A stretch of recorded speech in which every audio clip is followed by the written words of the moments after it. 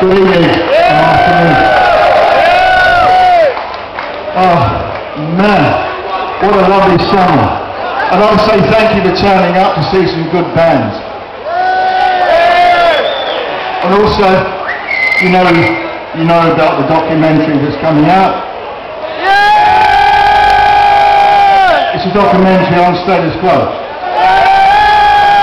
Am I in it? For a bit. Actually, in fact, it's going to be shown in cinemas October, November, so I hope it comes to your country. But we played over here a few times recently, and I love Belgium. Bloody chocolate's great. Chocolate and flowers.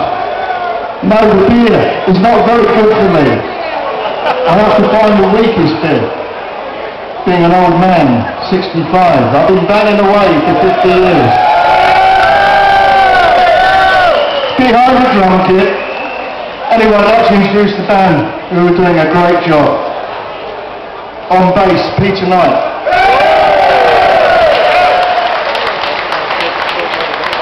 You see, the excuse I've got, when you get to 65 and you've been touring and banging away all your life, you get to a point where you have to stop and come and talk to you people. It gives me a bit of breath.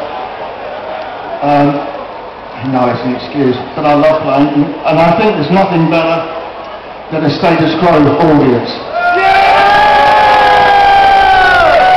But also, don't forget, we've got the Animals, Robbie.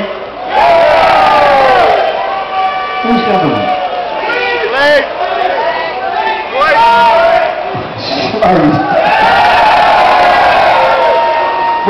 We toured Australia with Slade years ago. It was mayhem. Australia's never seen anything like it. They had police on the aeroplane because they thought we were rowdy. Us, never. And on guitar, Mick Hughes. And a guy over here who used to look, I used to look like that. I had hair once. Mine was longer than that. And by the way, he said, tell the girls he's not wearing any knickers.